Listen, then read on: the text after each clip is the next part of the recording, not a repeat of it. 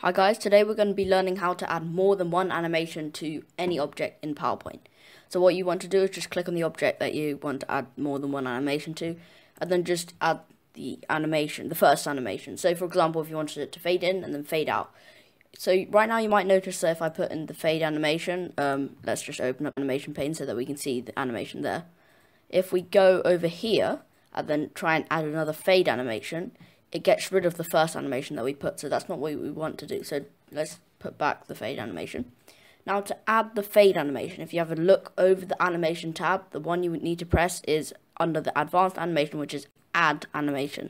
And make sure you press this after you've put the first animation on, and then you do that, and then you can see you've got two animations on this object that you can click for, and you can do as many as you want. You can just keep pressing here, just make sure you're clicking this add animation, and that's how you add more than one animation to an object in PowerPoint. If you found this tutorial helpful, make sure to leave a like and subscribe down below. Thanks for watching, see you next time.